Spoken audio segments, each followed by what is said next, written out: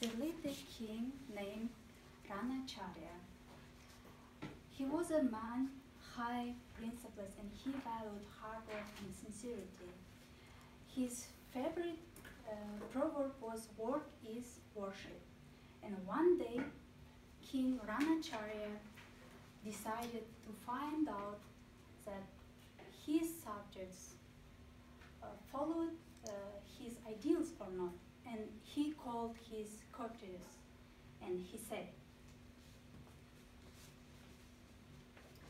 "Go through the kingdom and find out what jobs people have undertaken and are they following, performing their duties with sincerely or not, and find the person who know the secret of the hard work and bring him to me. I want to know who is this person, but nobody should know that you have been sent by me."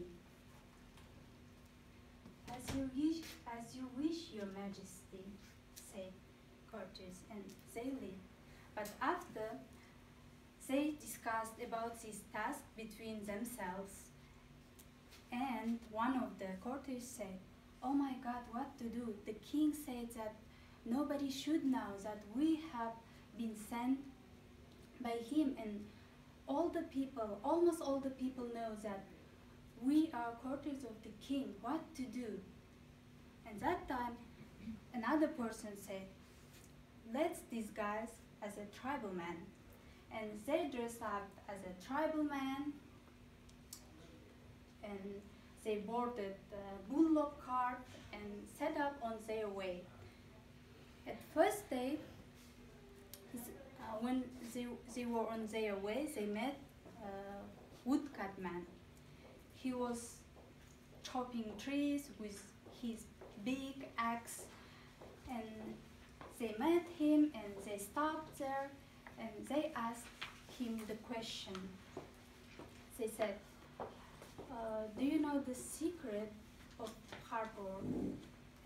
But the first question was, "Do you love your job?" At that time, that woodcutter man, he was angry. He flung his big axe aside and he said, "Not at all. This job actually passed down to me by my ancestors.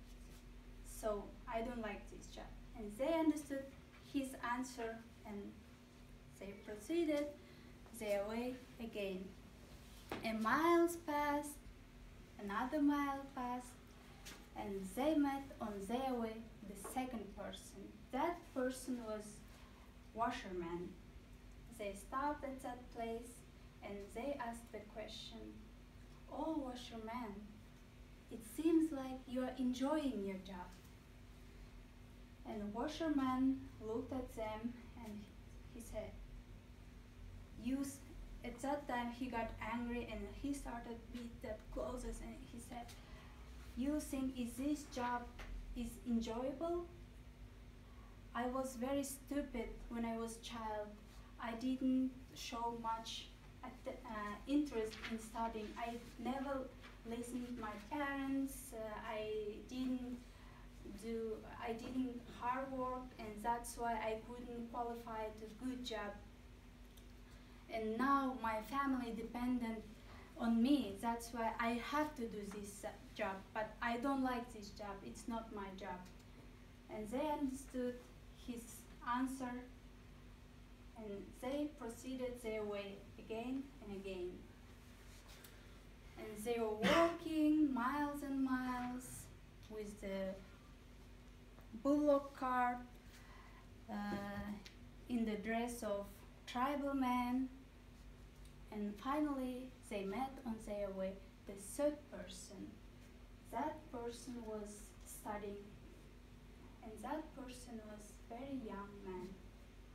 They stopped at that place and they asked, "What are you doing, young man?" And that man said, "I'm a teacher. I'm reading this book so that I can teach my students tomorrow, and it give me satisfaction to share my knowledge. And they interested and asked another question. Do you know the secret of hard work, young man? He said, yes. Work is worship, he said. No matter what job you do, you must to love this job. You must to do it sincerely. You must to love and love and love your job, no matter what job you do.